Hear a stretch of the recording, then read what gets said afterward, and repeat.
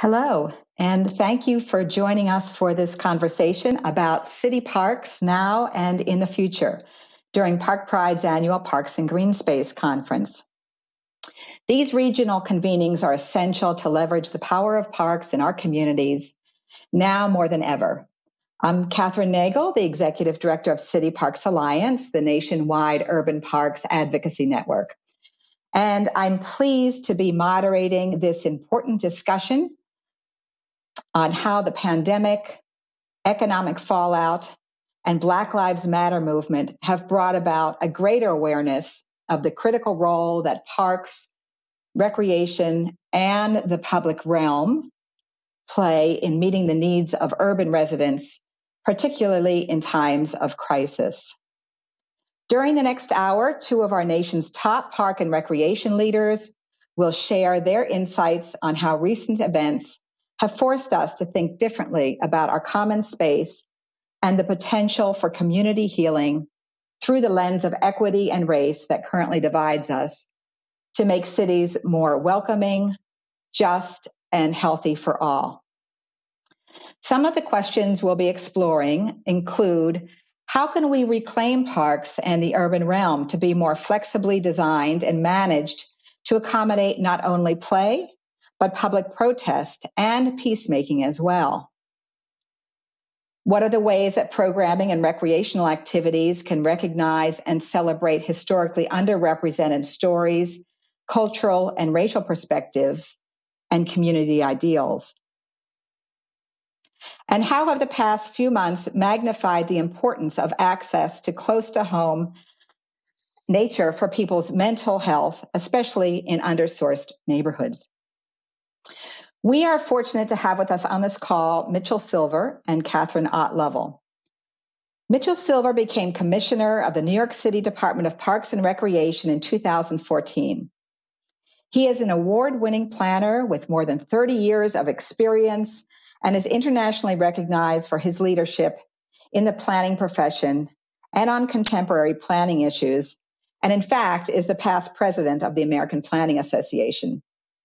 Commissioner Silver oversees management, planning, and operations of nearly 30,000 acres of parkland, which includes parks, playgrounds, beaches, marinas, recreation centers, wilderness areas, and other assets. One of his signature accomplishments has been the Parks Without Borders initiative that has redesigned parks to make them more open, welcoming, and accessible by improving entrances, edges, and park-adjacent spaces in neighborhoods throughout the city. Kathryn Ott Lovell was appointed to her position as Commissioner of Philadelphia's Park and Recreation Department in 2016. She oversees more than 10,000 acres of land, hundreds of playgrounds and buildings, extensive trail systems, and thousands of programs and events throughout Philadelphia's park and recreation system. During her tenure, she has established a renewed vision toward an equitable and exceptional parks and recreation system that connects people to each other and to the natural world through high quality, relevant, and accessible programs. Of note is her leadership on the city's rebuild plan that is activating neighborhoods across Philadelphia by connecting parks with other civic assets, such as libraries.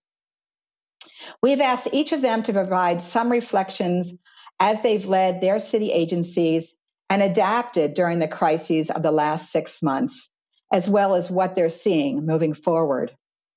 I'll follow up with some questions to the panelists, and then during the last part of the call, we'll take questions from the audience.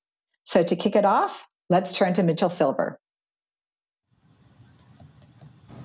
Thank you, Kathryn. It's certainly a pleasure to be here. Very excited to share my points about what I'm calling the disruption of 2020. And I'll be discussing basically what has been going on with both dealing with both COVID and some of the isolation. I always want to take a step back and what we can learn from the 1918 pandemic. This is certainly not the first time this planet has a pandemic, but if you see back 100 years ago, it was 500 million people affected and 50 million deaths. So clearly, this is a serious matter of COVID-19, but it's something we could learn from the past pandemic. What we did learn is from the past pandemic that we saw this explosion of green space, whether it's Central Park or parks across the country. People recognized that after the pandemic, we had to offer those lungs, those outdoor spaces for people to get healthy. And we all know parks aren't just for physical health, it's also for mental health. And it's the fresh air, building the immune system, getting that vitamin D that's very important. And we want to make sure we learn lessons from the last pandemic. This is a very important article, all you should read from history.com. And there are many more talking about what we learned from the past pandemic. And there's a lot of similarities if you take a look back. Back then, people were really saying you must wear your mask. People were getting quite intense, confronting other individuals. So as we can see, this is certainly something that happened 100 years ago, but is happening again here today. But as we look at what's happening today, when the pandemic first started, there's no surprise. A lot of our park elements had to close. Those that really presented a challenge for social distancing, where there was people in close proximity, and we really couldn't sanitize some of the play equipment. So this was a landscape we've seen in many of our parks. We had to close a lot of our spaces to ensure people remain safe. In New York City, we came up with this sign, "Keep this far apart." It was actually 6 feet long, so we could make sure people understood physically what that looked like. But our entire park system started closing, except for some of the large parks. And then here's an example in Fort Greene Park of what it looked like in real time. People understood if our large parks were going to stay open, that people had to keep their distance. And we got very active. For those parks, we want to make sure people did wear a mask. Our rangers, we started giving mask giveaways. We gave well over several million masks to people at that time that could not get access to a mask, to encourage people to get outdoors, social distance, but you must wear your mask. And then we started dealing with this dilemma of crowded versus physical distancing. Now, this is a scene of Sheep Meadow and Central Park. A lot of people started calling to complain, but couples, people of the same household can be together, but they still had to be within a 6-foot distance from other groups. So we had to really educate the public. This is crowded, but it meets our goals for physical distancing. And this is something we had to continually educate the public. Domino Park became very creative. Right up to the signs, they drew their circle. This image actually went global. Other parks throughout the country started actually replicating what Domino Park did. It is quite, I think, a fascinating way of addressing it, and people are complying. They now know what it is to physical distance, and so we're talking about what can we do in the future should, unfortunately, we have another pandemic, but this is one creative approach. And I'm a runner. What I found quite enjoyable is that you didn't get to see your friends. It was like Groundhog Day, the same people again and again. And here are these chance encounters during COVID. A friend of mine, a running mate I saw in the Bronx, you could tell she was very happy to see me. So it was these wonderful chance encounters. It was like finding gold in this age of COVID. And we're recognizing now how important those physical contacts and social contacts are as we're coming out of it. But we knew that while all of our park features were closed, we had to find more places to open up for the public to enjoy. Just our large parks were open, but our smaller parks were closed. And so the city council and mayor agreed to open up 100 miles of open streets. A lot of them were opened up for people just to get exercise. It would close off for traffic. And now a lot of our retail operations and restaurants were also using these open streets. In addition, we came up with a concept called Cool It NYC. In conjunction with these streets that are now closed, we're activating fire hydrants when it gets hot. We're putting sprinklers and spray features in a lot of our playgrounds just to help cool people off. And we have play streets so people can go out there and enjoy themselves if they're not within a close distance to a park. And we were particularly concerned because COVID were affecting Black and brown communities the most. And so we took a hard look at the equity measure to see how this was affecting populations of color. A lot of the large parks were not in close proximity to these communities, and so we had to figure out what we can do. We did an analysis very early on to see what the impact was, and in fact, we did find out that those that were impacted the most by COVID, Black and brown communities, are the ones that did have some 10-minute walk gaps or close proximity to a park. So the open streets concept helped a great deal until we're able to open up some of those playgrounds.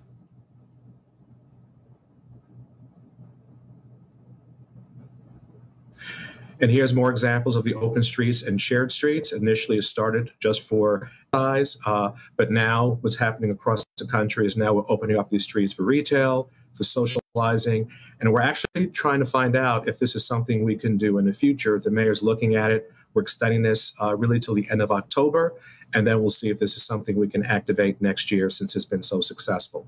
So this is now becoming part of a new reality for many cities across the country. So in terms of what the new normal is, people ask me this question often, and I really don't know. There are some that's going to want to, hold off and they're not ready to come back. There are others that want to come back right away. And then there are others that want to wait and see. We're just not sure what's going to happen with these large public events. Our essential park workers have been coming to work from the very beginning, keeping our parks clean. Like many park systems across the country, as a result of reduced revenue, we're now reducing our park staff, and here's some examples in our parks because we just cannot keep up demand. This was a big event that happened in Prospect Park, and these are the scenes that we're seeing all over New York City because we're down about 1,700 seasonals. So we are starting a campaign where people now can, carry in, carry out, and trying to work with volunteers to help clean up our parks. But this is a scene we're seeing more and more throughout our park system.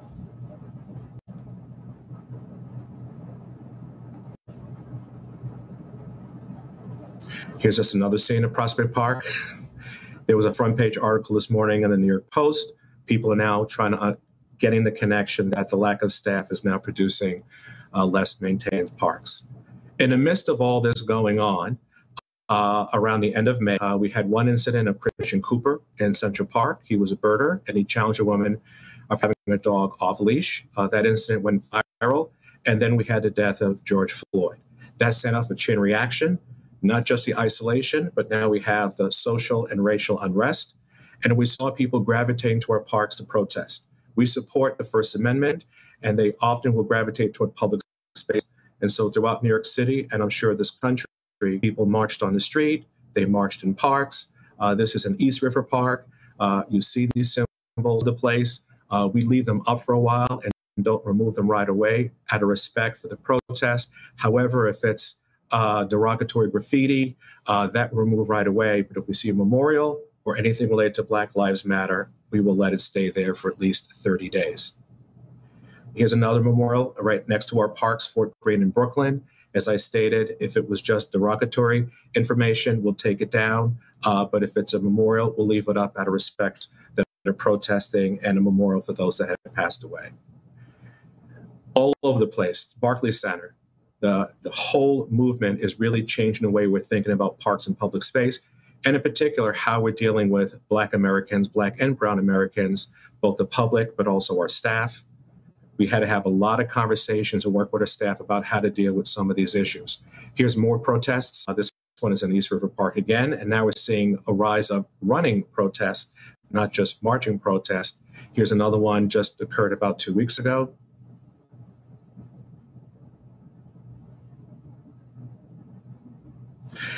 And as a result, our Black staff were troubled by what was going on. So we decided to have a phone call just to allow our staff to reflect. As a Black commissioner, I wanted to show solidarity with our staff and the protesters. And so we held a series of phone calls to talk about how our staff felt about all the protests. And it was moving. You couldn't get through one of these phone calls without crying. The stories were so powerful. And so out of these conversations, this happened in early June, our staff felt they wanted to show solidarity. And what we decided to do was go into one of our parks and rename it. In this case, it's called Juneteenth Grove. We unveiled it on June 19th. The day of June 19th, we 19 trees and we painted 19 benches, the Pan-African colors. And there's one of our staff members that's now painting the bench. We wanted this space to be one of our protests, whatever it is, we wanted to make sure we recognize that we had this public space that people could enjoy.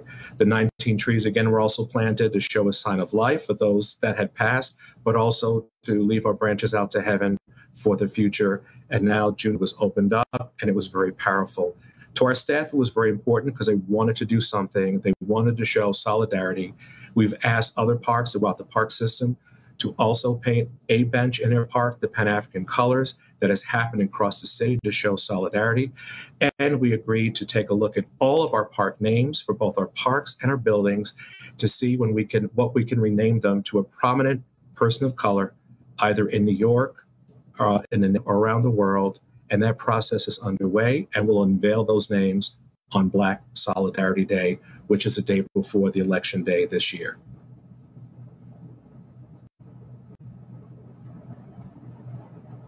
So in terms of what's next, I just want to fast forward ahead.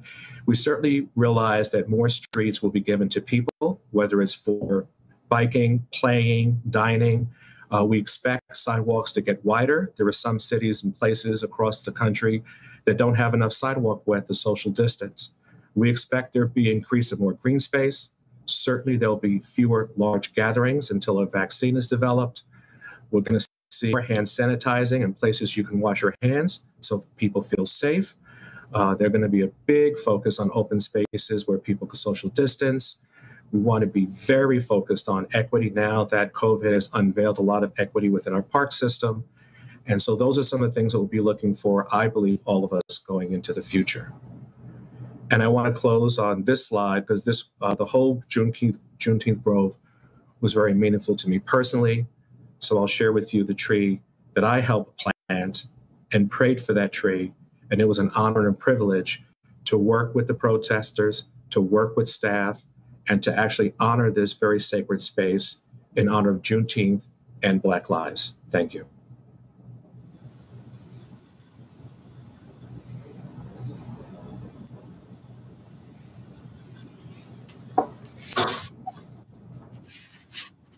Thank you so much, Mitchell. And now we'll hear from Kathryn Ott Lovell.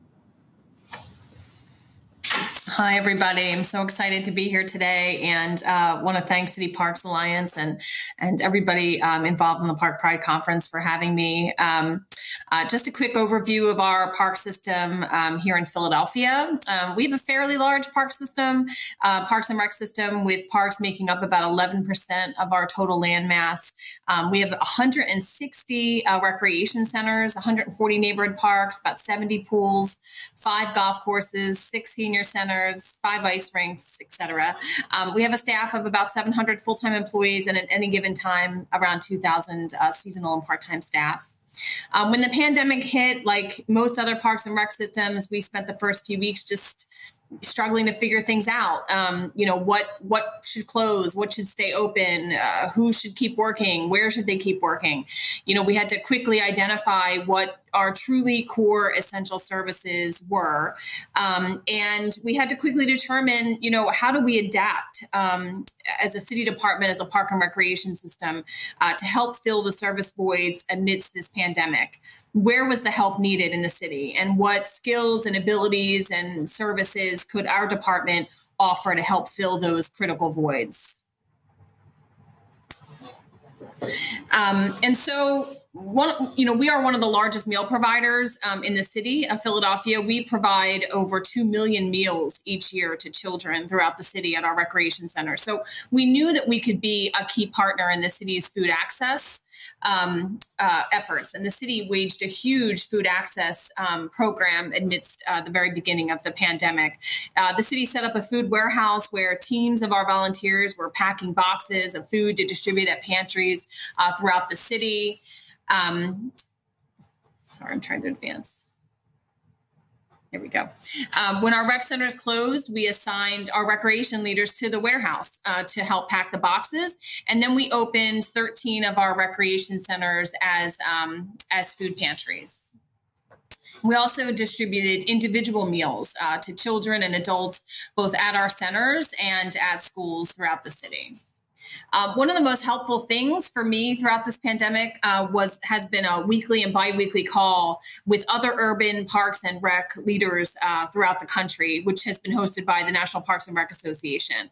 On those weekly calls, we learned about efforts, problems, issues, ideas that were happening in urban parks throughout the country. And it was through those calls that we learned about the efforts to deploy staff as social distance ambassadors throughout throughout parks. And I want to thank Mitch Silver and his entire team at New York City Parks for sharing their program model with us. We were able to quickly put together our own social distance ambassador teams who were out in parks, just like in New York and Seattle and Miami and so many other cities, distributing masks, distributing information, letting people know how to keep safe. We kept all of our parks open throughout the pandemic, including all of our trails, and they were incredibly well used. And so while we saw a huge uptick in people in the parks, even during the stay-at-home order, we really had to try and reinforce with folks the importance of not just keeping a mask on, keeping 6 feet apart, but also, making sure people were going to parks close to their homes if possible, and making sure that they limited their time in parks to make sure we had space and, available for all the other park users, people who wanted to use those parks. And then, not only did we have to adapt, but we really needed to establish our relevancy in terms of, this is a time when so many questions are stirring around, what is an essential service in the city of Philadelphia? And so, with budgets being drastically reduced and mass layoffs happening all over, not just here in Philadelphia, but throughout the country, we had to think quickly about how we could really remain relevant to our users and to the citizens of our city. And so we, like many other cities, developed virtual programming, engaging dozens of our program staff, not just in designing and hosting the programs online, but also in the technical support and marketing and promotion of the programs, which we called Parks and Rec at Home. And we were thrilled because we had, hundreds of thousands of folks participate in our Parks and Rec at Home, and it was a huge success. We had everything from virtual cake decorating to virtual dance parties, tours of parks, tours of urban farms and urban gardens, and tours of our facilities. So it was a huge success, and we're tremendously grateful to all of our staff who participated in that. We had to make a difficult decision in April, early May about whether or not we were going to host our summer camps. We typically host about 10,000 kids in our summer camp in the summer at about 150 camps. Philadelphia has a very high poverty rate. We're one of the poorest big cities. We have about 25% of our residents living on or below the poverty line. And so we were uniquely aware of the impact the pandemic had on families and on young people, especially who, many of whom maybe weren't getting regular meals, but also weren't really involved in those positive adult relationships that our camps and our programs provide.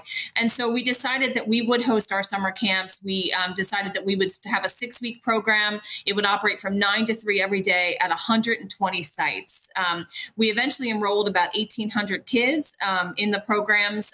We had had to develop a massive standard operating procedure, to manage the safety of our camps. But I'm really proud to say that we ended those camps on Friday, and we only had one case throughout the entire camp. So really excited to have that great success, and give a tremendous amount of kudos to our staff who just worked so hard to make sure that kids and themselves stayed safe throughout our camps.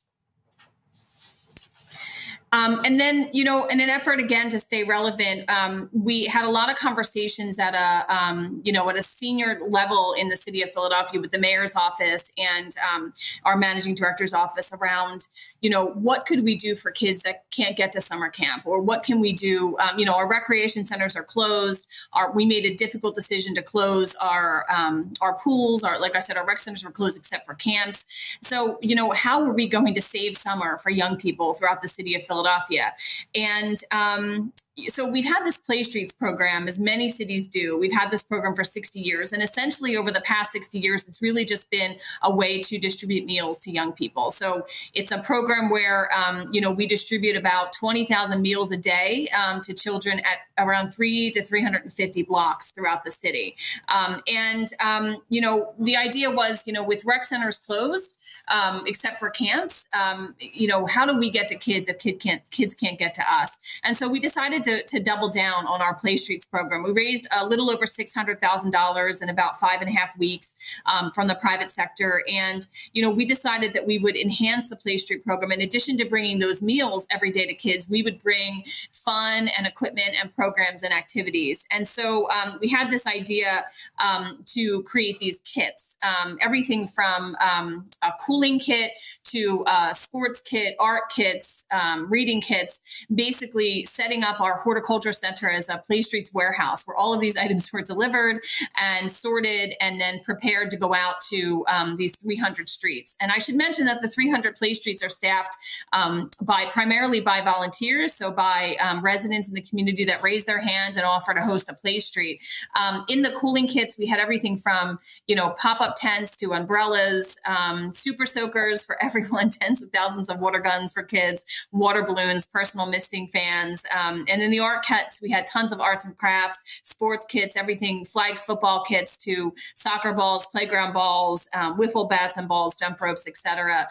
So just things to really, bring fun to kids. We also unveiled new signage for all of the Play Streets just to really bring them to life in new ways. And then we partnered with some design firms, a design firm in California called KDI that created these mobile portable play landscapes, and also a local firm called Tiny WPA that built dozens of seesaws that we brought around. It's a perfect social distancing play equipment that we took around to all of the streets.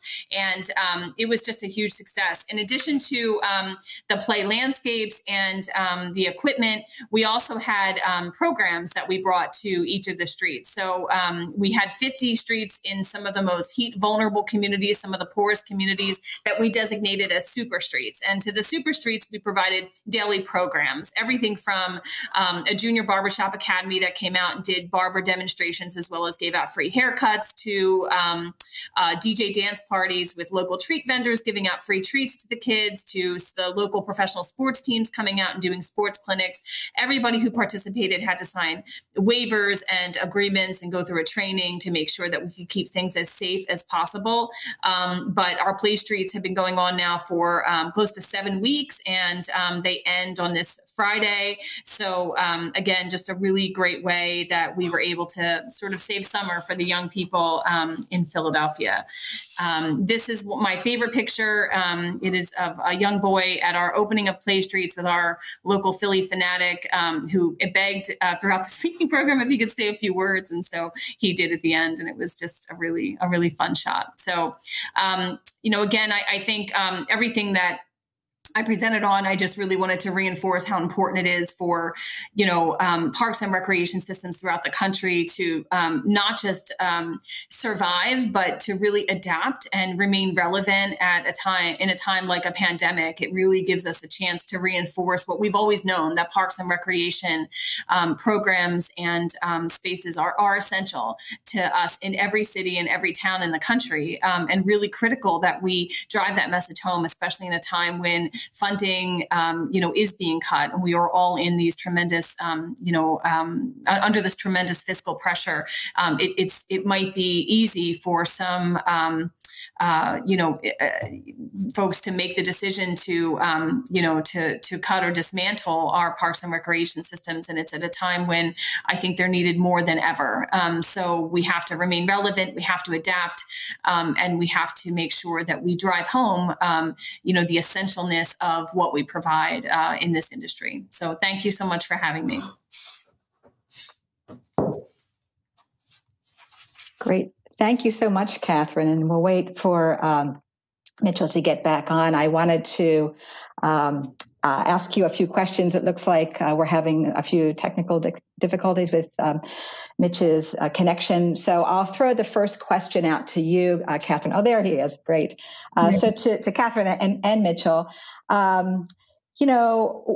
in the parks community, historically, we've talked about the health benefits of parks. And I think we really, often think about the physical benefits. But what has struck us over the past 6 months is truly how our parks and open space have helped all of us mentally. So we're really looking at the mental health benefits of parks, I think, in a new way.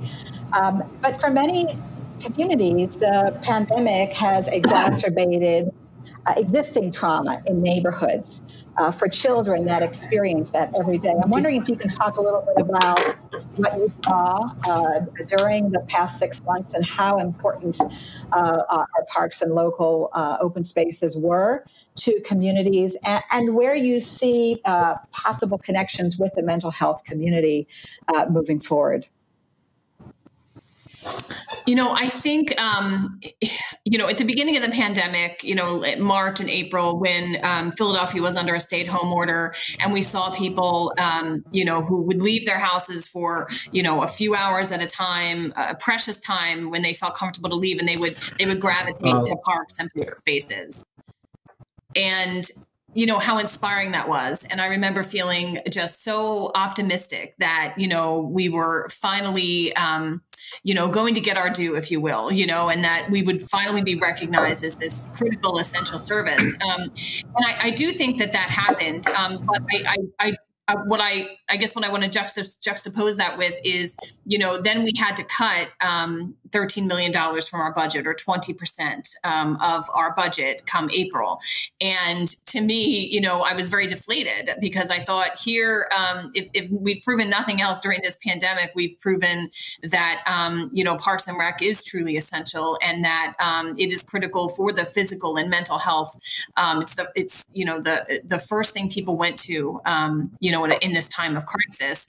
And yet we weren't seeing we weren't seeing that come true in terms of the budget process. And so I also, while I think it's incredibly important, and nobody will argue the impact that parks and public space and even recreation programs have on physical and mental health, I think that connection isn't made in terms of where the funding can come from to support park and recreation. And all of our funding in Philadelphia for Parks and Rec comes from our general fund. And I would love to make the case that our Department of Behavioral Health and our Department of Public Health and our Department of Human Services should and could be funding our system as well.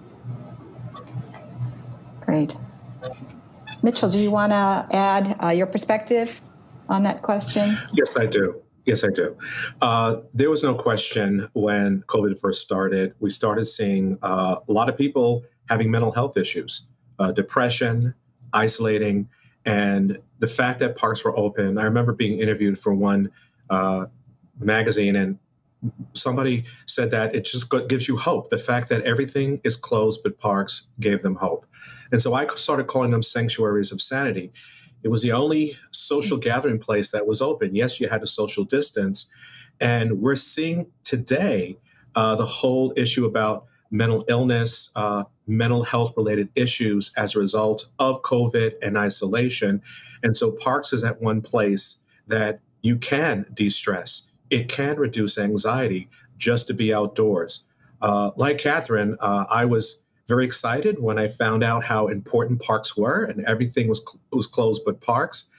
And these workers came to work. And then when the budget cuts came along, it was very difficult to see how little by little we were not able to bring all our staff back to help keep our parks clean. And people are noticing. They're saying things now. We're working, like I said, on volunteers to help clean our parks, to carry in, carry out policy. Those are all the things that we're trying to do. But it's no question that we've known all along that being in green space is a great asset to everyone's mental health. And so my hope is that we're going to learn from this, figure out how to keep those parks open so that people could help get healthier, quicker, physical as well as mental health. Great. I'm going to respond to a question that just came in about the image that was shown of Prospect Park, and it's really about maintenance. And so, as budgets are cut, many parks commissioners in cities throughout the country are struggling to respond to this increased use with inadequate resources. And so, how can groups like Park Pride in Atlanta help reframe the conversation to recognize the role of park maintenance workers who are on the front lines? Well, you saw the image of Prospect Park. That's one that's near me. Actually, as we're speaking, my staff's working on a anti-litter campaign that has several fronts. We're now reaching out to local communities that use those parks to send a very simple message. Please carry in, carry out. We need volunteer support to help keep our parks clean. Please support the park worker. And right now, there are some that are being very negative. What's happening? Why aren't you cleaning the parks and cutting the grass?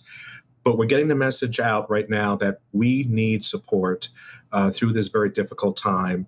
We're reaching out to our conservancy partners. They're struggling as well with reduced revenue from events that they use to help serve the park. So it's really across the board, but we're reaching out to the public, like saying, during this time, go outdoors, still get the fresh air, help us clean up, but also help support us by taking your trash out or putting it near a trash receptacle so you would not see an event that you saw like that in Prospect Park.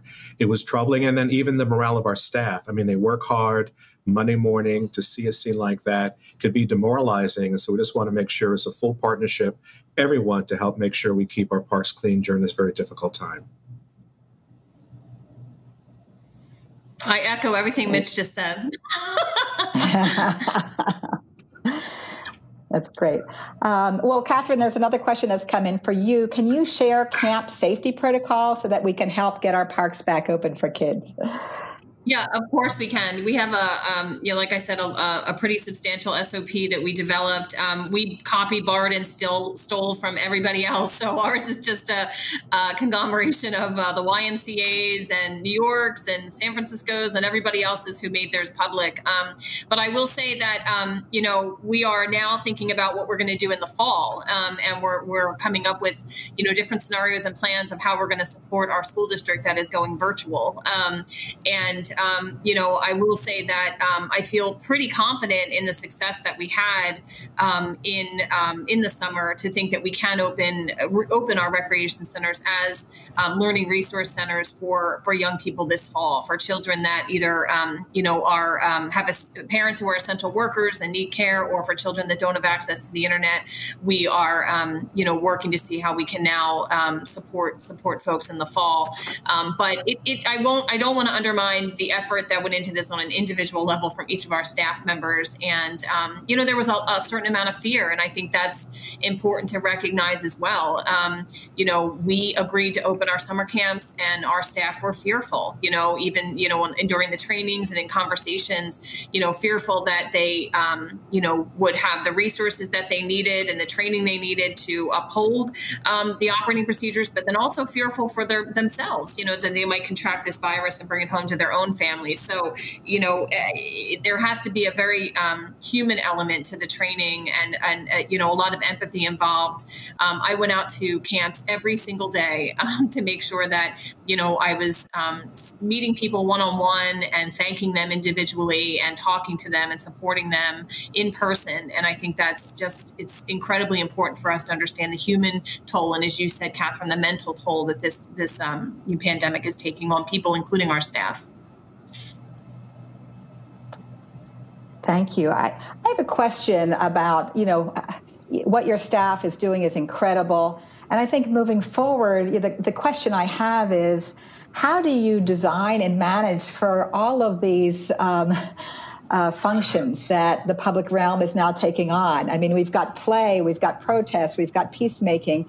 How do you think about this in terms of how you guide your staff, or what are your departments doing to really think about how we design to be as flexible and inclusive as possible? Well, I'm sure Kathryn's going to agree, but parks employees, they are a flexible, resilient bunch between public programs, forestry, horticulture, maintenance, you name it. We just adapt to the circumstances. So I think, for one, we are going to look at the public realm very differently. Right now, most cities, they have about 10 to 15% of their city is parks or green space, and then another 25 to 30% is streets and sidewalks. So we have to look at our public realm very differently going forward. You mentioned in the introduction about our parks without borders. That's to re-envision sidewalks as the outer park, rethink our streets, because now post-COVID, all of it is now in high demand for the public. And so we just want to make sure we re-envision the public realm, parks, streets, sidewalks. Parks plays a role in that.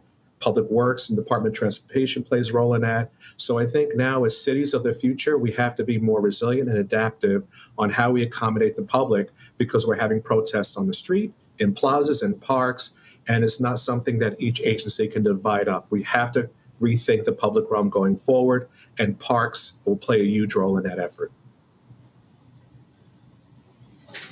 Kathryn, how about you? Yeah, I think for me, it goes back to, Kathryn, the funding. I mean, it is just, and I probably would speak differently if this was a local panel as opposed to one that's not local, when I can't be as candid. But to me, it just reinforces that it's such a no-brainer to support, to support parks and public and open space. I mean, they have literally been the epicenter of all activity for the last 6 months of this pandemic. Whether it's for people's emotional and physical health, whether it's for people's, political, displays. We have encampments. People are literally living in our parks right now, throughout our system, homeless encampments. I mean, and now we're about to, open as digital access centers because our schools won't open. We opened this summer and schools didn't. We're opening this fall and schools didn't, and yet schools are funded, and again, not enough in Philadelphia, but far more fairly than parks and recreation centers. And I implore organizations like Park Pride and other, nonprofit organizations throughout the country to just use this pandemic. Don't waste a good pandemic. Use this pandemic to shift this narrative on a national level, that parks aren't just infrastructure. They, of course, are infrastructure, but of course they are essential services and provide essential services to everyone in this country. We have got to shift that narrative, or we're going to continue to beg, borrow, and steal. I totally agree with Mitch. Parks and recreation staff are incredible. They are unsung heroes. They are scrappy. You want something done, you go find a parks and recreation professional to get that job done. But, it goes, unrequited, it goes unrecognized, it goes under-resourced, unthanked. And, when does that end? When are we really able to change that conversation at a national and local level? Yeah, and just to add, Frederick Law Olmsted, his son died, I believe, of cholera. And, this is a person that just helped us reimagine parks and green space here in the United States. And the slide I showed you earlier, we have to learn after each pandemic, there was an increase, an explosion of green space because they recognized the importance of parks. I agree with Kathryn. Schools are important, but this is really the age of parks post-COVID, or when we get to post-COVID, that we have to make sure that we increase it, we support it, because in the time of a crisis like this, it was parks that was an unsung hero and continues to be through this pandemic. Yeah, if you look back, Frederick Law Olmsted, his whole idea was that parks should not just be for the wealthy and for the affluent. They were meant to be a tool to serve democracy, to increase and enhance democracy in cities. And when have we ever needed that more than in 2020? So again, I think we need to just, become as emboldened as possible to drive that message home and to make sure people understand that this is not just about the green space. This is not just about the environment, as important and critical as that is. This is about so much more. This is about the future of our cities and the future of our democracy and how it plays out in our public spaces. Since we're talking about funding, can we talk about philanthropy? I know that, Kathryn, in Philadelphia, the philanthropic community has really stepped up, but your public budgets have been cut significantly, as you've mentioned. What do you see as the relationship between the public and the private sector moving forward, particularly as we think about the need for funding for parks and neighborhoods where people don't have as much access? Mitch, I don't know if you want to go first.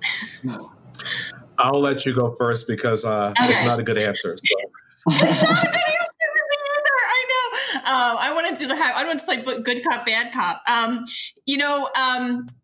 we rely so much on philanthropy here in Philadelphia, and we don't have enough of it. Our foundations and our corporations, I think our foundations especially do, I think, as much as they can. I think our corporations, perhaps don't do enough.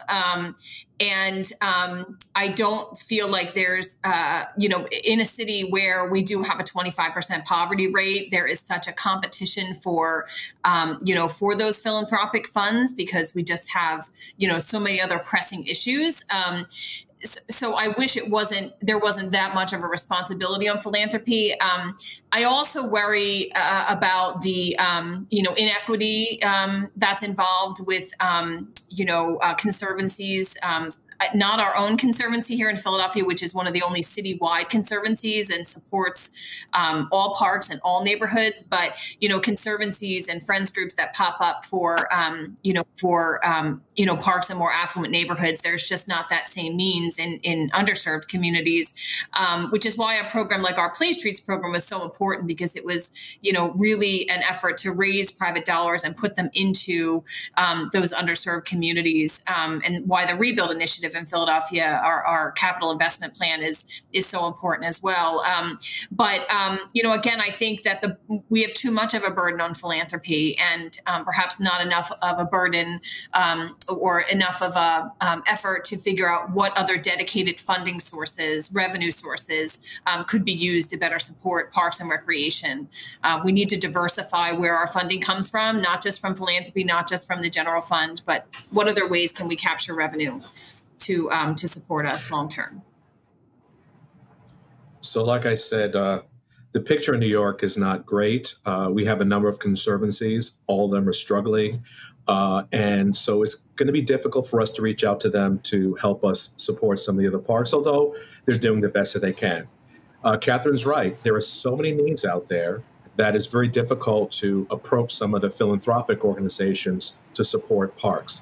There was a coalition that were able to acquire some funds. They were successful through a number of philanthropic groups led by, I believe, Prospect Park Alliance, and some others led that effort. But that was a short-term help. So I think long-term is continually going to be a challenge as they're looking at all the needs out there as a result of it. And in terms of our conservancies, they can't hold events. They draw their revenue from a lot of these special events, and that's just not happening this year. So it's going to be a very difficult time until we come out of this. So that's why I'm saying in New York, it's not the best news. Even those groups that give us money for public programming, we can't have a lot of those programming events in our parks because of the social distance limitations. So for now, it's not good, but I'm optimistic as things slightly improve, the philanthropic group's going to step up to really help our parks. Right. And so Philadelphia, New York, and Atlanta are a few cities that actually have park advocacy organizations locally.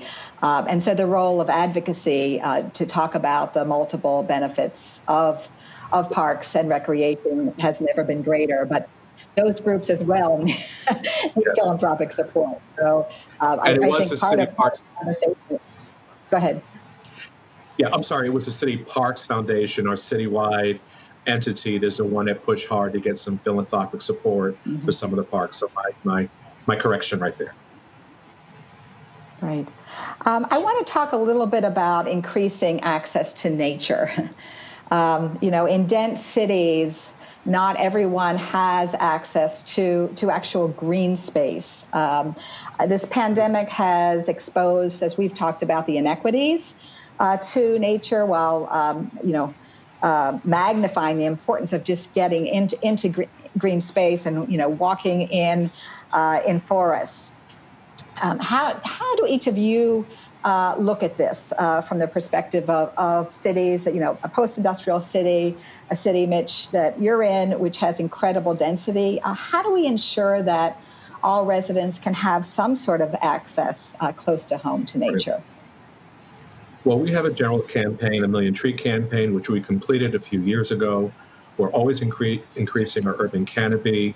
A city, we have 30,000 acres of parks, and we have 10,000 acres of that is natural areas. So we're always increasing our urban canopy. And part of our other initiative when we redo a park is we break up the asphalt and we make it a lot more greener so people do have that access to green space.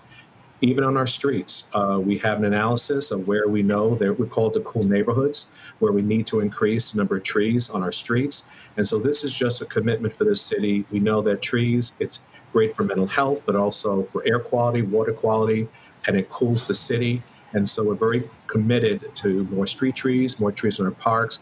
And when we redo a park, we make sure it's a lot more trees for cooling and just for the experience for people to experience more green space. So that's something that we'll keep doing until we can plant every tree we can in New York City. Yeah, in Philly, we're have similar efforts underway. We're doing our first urban forestry master plan that is underway right now, and then we're also doing the city's first urban agriculture plan. So those two plans are really hyper focused on communities, the urban forestry plan communities where the urban tree canopy is very low, where there is high level of heat vulnerability, and then for the urban agriculture plan, really focused on communities of color, where farms and growing things in gardens and farms is critically important from a cultural perspective and a historic perspective, and is vulnerable here in Philadelphia, as we are a city that is rapidly developing and rapidly gentrifying, and a lot of those urban farms and gardens and green spaces and orchards are threatened because of development. So this urban agriculture plan is going to help us identify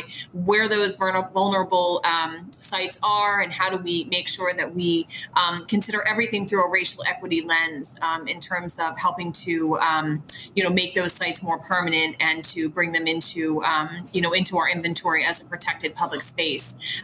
But then we're also through the Rebuild Initiative, which we mentioned a few times. This is a massive investment in parks and recreation centers and libraries that's happening right now. And it's basically giving us a chance to reimagine what our parks and recreation centers look like. Many of our recreation centers were built 50, 60, 70 years ago. They are surrounded by concrete and fences, and Rebuild gives us a chance to reimagine them and to bring, green space and nature into those sites in a way that we just, they weren't originally envisioned, and we haven't had the resources to do up till now. It also gives us a chance to think about ways to connect those centers into our natural areas. We have 6 watershed parks. We have some beautiful urban forests, and just not a lot of connection points and access points and simple signage that makes people aware of what is there. So people go to the playground or to the neighborhood park that they know, but they're not venturing further into these amazing watershed parks or these forests or woods areas because they don't know what's there, because we haven't signed them appropriately or we haven't held walking tours. So we're doing more and more of that too, to really encourage people to get out beyond their front step and their neighborhood park and their recreation center to travel more into those areas. Really, we want to make sure people have ownership of those areas and really help us drive the vision for what those spaces can look like and how they can be used in the future. Great. So it really is about, thinking about our parks and rec systems really more as a porous system, and creating those linkages between the various assets that you have, as well as that programming and education and community stewardship. That's great. There's another question that's come in, I think, going back to the programming of streets. And the question is, the efforts to close streets in other cities have had some pushback from those who see some of those efforts benefiting more affluent neighborhoods and setting circumstances of selected enforcement. The Play Streets idea in Philadelphia and the efforts in New York City seem to be coming from a different place. Is this correct? Well, for us, it definitely, sorry. Go ahead, Kathryn. Okay. For us, it definitely was. We had tons of requests coming in, from folks to close streets in some of those affluent neighborhoods. And that, thank God, was not, I wasn't in charge of that. That was the streets department who had to respond to that. But when we thought of the Play Street idea, it definitely was coming from a place of equity. It was coming from a place of, again, saving summer for the most vulnerable population, and making sure that young people had, memories and experiences that weren't plagued by trauma and loss. Even before COVID, children in these communities, are dealing with such chaotic lives and such intense trauma in their young lives, that layer on top of that COVID, layer on top of that the murder of George Floyd, layer on top of that police brutality and violence throughout our city. There is just so little positivity coming into the lives of young people. And so this really was the idea that, again, if kids can't get to us, how do we get to kids? And how do we make sure that we meet children where they are, on their front step, in their neighborhoods, to provide them with those experiences? Well, from our perspective, we just focused on the entire city because we knew not every neighborhood had access to a large park or a passive park. So with 100 miles, that was a lot of coverage. This really was pushed by the city council. So the mayor challenged both the Parks Department and Department of Transportation to locate where this makes the most sense, understanding that there are some communities of color that did not have access to a larger park. And so out of the 100 miles, we did it over time in phases. And it was quite effective. But we did do a focus on areas that did not have access to quality or large passive parks. Those did tend to be some of the underserved communities. And so for us, that was where it came from. There was just a concern. There were no outdoor spaces to go to. New York City is a very dense city, 27,000 people per square mile. And so we knew for that many people, in isolation, had to go outside to exercise. And so the open streets serve that purpose across all boroughs. But we didn't get much complaints. From the drivers, yes. Some streets were closed, some were slow streets. But so far the program is working, and we're looking to see how that pilot could even continue next year. Great. I have a question that just came in. Since master planning is essential to the parks and recreation process, would each of you give one thing the pandemic has taught us that needs to be added to our plans going forward?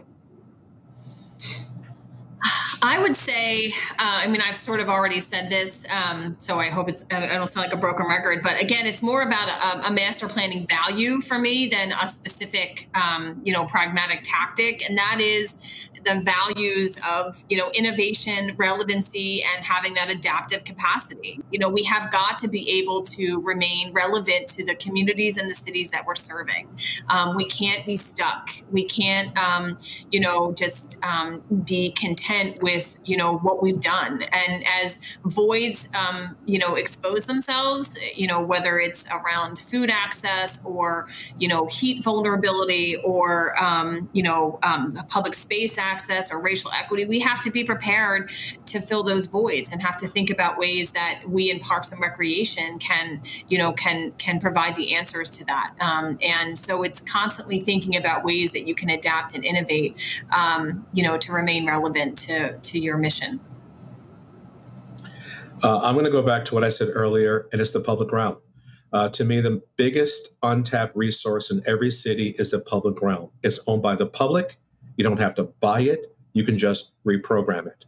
So parks sits for the most part in isolation behind fences or gates and walls in a confined space. It is my hope as we do master planning, what about the sidewalk or the outer park? What about reinventing the street? What about some of these plazas?